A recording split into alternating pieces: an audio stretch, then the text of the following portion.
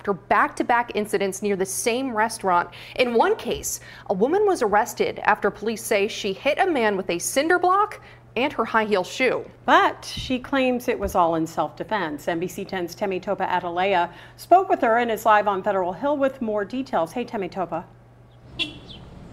Barb and Emily, despite being arrested by Providence police Saturday morning, the woman involved says that she is the real victim and has the scars to prove it. And then they're over here like criminalizing me. Like, what? I'm not a criminal.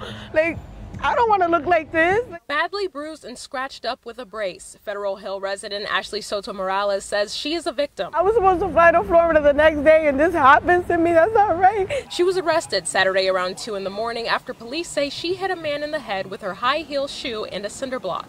The situation unfolding in a residential parking lot behind Opa Restaurant and Captain Louis Seafood Boil. Police say they found a disoriented man bleeding from his head. Soto Morales lives in the apartments nearby and says the situation started while trying to find parking for her friends. He was parked right here.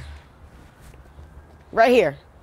So when I came out from here, I walked right here and I was like, hey, hey, park right here, because these two are my parking spots. She says the man pulled out of the space, sideswiping her. And I was like, are you serious?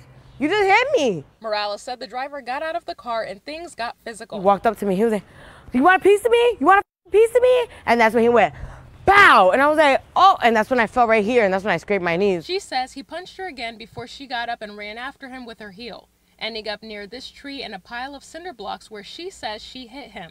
And 2 bystanders came in to de-escalate the situation. Police say surveillance footage from Opa shows Morales in a verbal argument with the victim, and then 2 unidentified men hitting the driver.